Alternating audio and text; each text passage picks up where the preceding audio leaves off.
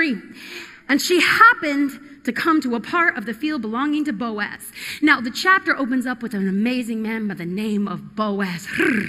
If you have taught me, if you have heard me teach through this book, you will know that I love me some Boaz.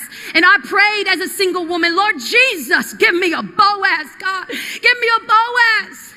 He didn't give me a Boaz, but he got me a fine ass, okay? Not a broke ass, okay? Okay, don't talk to me afterward about saying that because my mama's sitting here. She's already giving me the stink eye, okay? But the name Boaz, it means valor, strength, and integrity. That is the man that you want.